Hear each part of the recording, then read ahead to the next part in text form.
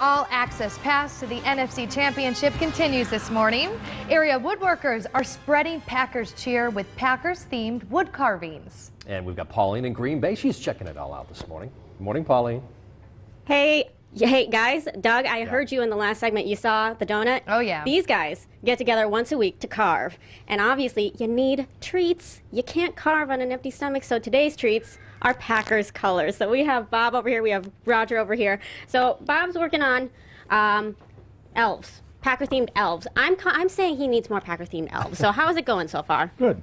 Good. Where are you at?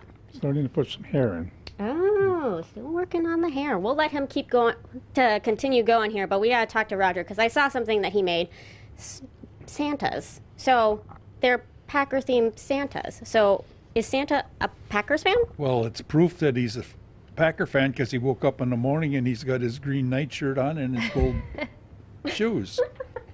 That's like proof indeed, and it's a little shiny. It's like a little glittery too. So he's got some, you know, he's in fashion at the moment here. We also have another Santa here, so I want to bring in Dan. We're at Dan's house this morning, part of the Northeastern Wisconsin Woodworkers Guild. Perfect. Yes, it's a long title, and I got it this morning because I was practicing. But we have another Santa here. Santa's a Packer fan. Santa is a Packer fan, and one of the things that the carvers do here, they carve the caricatures, is they really like to do fans. This is a fan from one of the guys who doesn't want to be named because that's one of his first carvings. I love it. So he's unhappy. But whenever there's even a snowman, there's Packer colors, and Santa with Packer socks, and then these little Packer bitty people. Packer people who are have this funny colored cheese head. We all love Packers. Everybody. And by the way, guys, so if you remember, last December I went to go visit Santa at Whispering Pines, and I said what I wanted for Christmas